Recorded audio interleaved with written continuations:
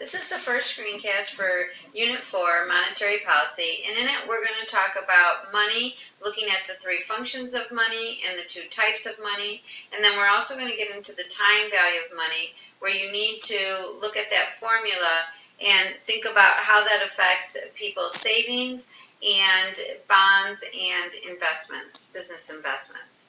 When we're talking about the three functions of money, you need to know what the three are. It's a medium of exchange, meaning it's used to buy things. It's a store of value, meaning that it will add up in value and purchasing power wherever it is that I am putting it. So if I have cash and I'm putting it in my savings account, then that purchasing power will continue to grow.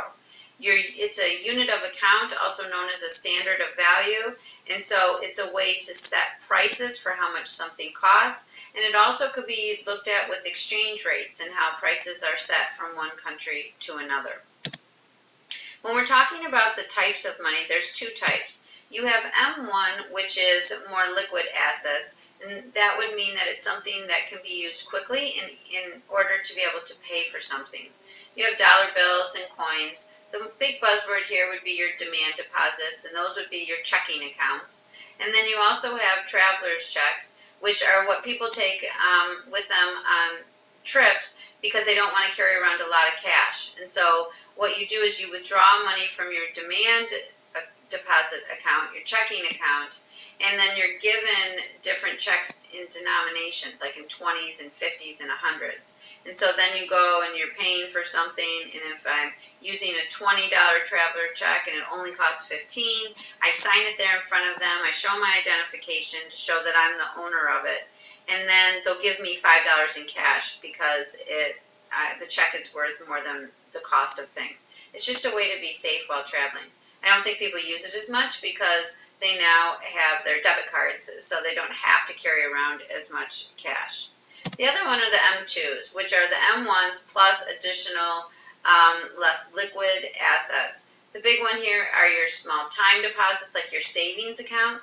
And so when you're thinking about that, technically banks don't have to give you the money. When you walk up to the ATM and you're withdrawing from your savings account, if you look at the fine print, they have usually around 30 days before they have to withdraw all of the money that you're asking for.